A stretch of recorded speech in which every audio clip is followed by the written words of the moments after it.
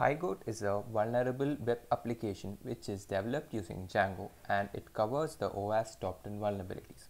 In today's video, we are going to explore the A1 injection. A1 injection comprises of SQL injection and command injection. In this video, we will see how to solve the SQL injection and command injection lab. On clicking the SQL injection, the user is redirected to a login page. The user needs to either create an account or use the OAuth feature of Google to log in.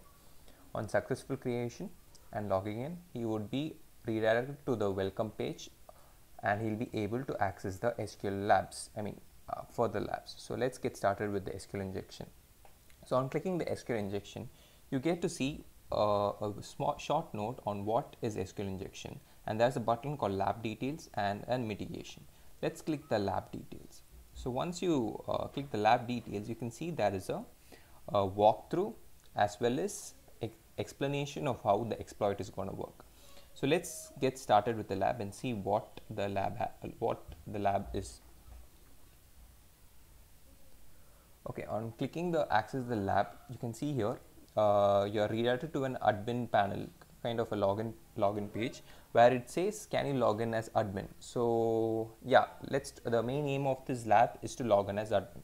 So how do you do that? First, let's give some random name. Let's say talk and tick, and see how the web page reacts to this username and password. So it says user not found. Okay, so as it says, since as the web page asks can you log in as admin, let's give the username as admin and a random password. Let's say the usual password, which is admin. Okay, as you can see, the username is correct, but the password you have entered does not match the username. This shows that there's a user called admin and you have to try to guess the password. Since it's an SQL injection lab, you could refer to the walkthrough and figure out what's the payload going to be. So first, let's try to identify how an SQL injection vulnerability is present here, first of all. So let's type in admin here, and let's give a admin with a single quote, or it may be a double quote, depends. So you have to try either a single quote or a double quote. So in case if there is any error, let's say again. So yeah,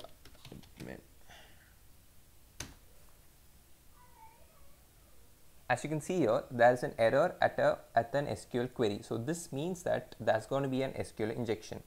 Since the debug feature is on here, you could see all the details, but usually there won't be this much details. This just shows an SQL error or some kind of error happened when you enter a single quote.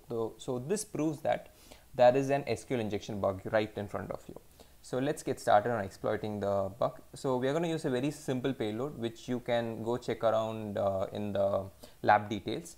So all you have to do is write the username as admin and use this payload, which is 1 or 1 comma is equal to 1. So the explanation of the payload is also given in the lab details, but in order to give a small gist, so what this payload does is it asks the SQL query to select a username which is admin, and its password is going to be 1 or anything that is true.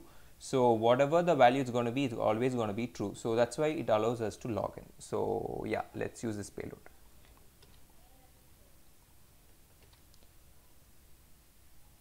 Make sure there's no space here, and I've used the payload here. Okay, let me try to show you the password.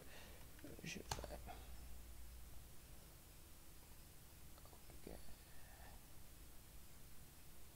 Since it's password, let's put it as text. Yeah, as you can see here, so this is the payload which I'm going to put it in the password field, and let's see what happens when I click login. Yeah, now it says you have logged in as admin. So this is the SQL injection lab. This is a very basic SQL injection, and we'll be adding more kind of SQL injection labs for you to explore. Okay, now let's talk about command injection.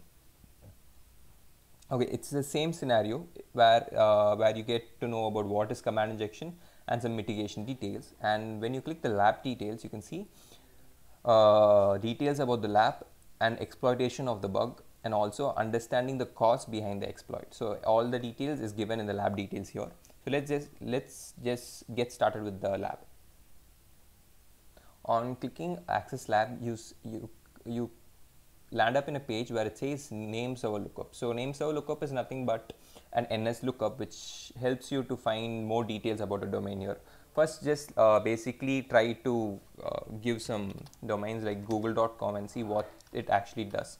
So currently the server is running in Linux, so I'm going to put Linux here, go. And after some times, as you can see, it throws out some kind of information regarding google.com, and it says some header and some codes and stuff like that. So let's explore what it is. So basically it uses the dig command, which is an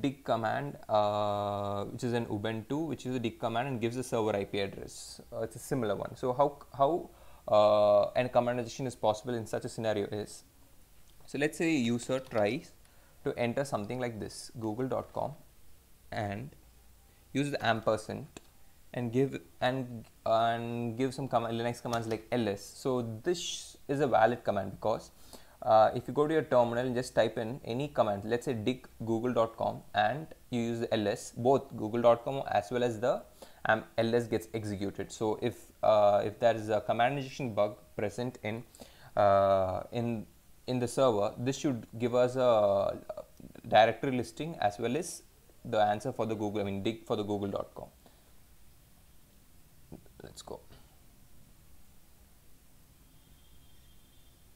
Yeah, once you click go, you can see here there is some additional information like 404.html and db.sqlite and docker compose.ylm and stuffs like this. So this is basically the ls command which is running, and after the command is finished, you can see there is the dig command. So this is basically the command injection lab.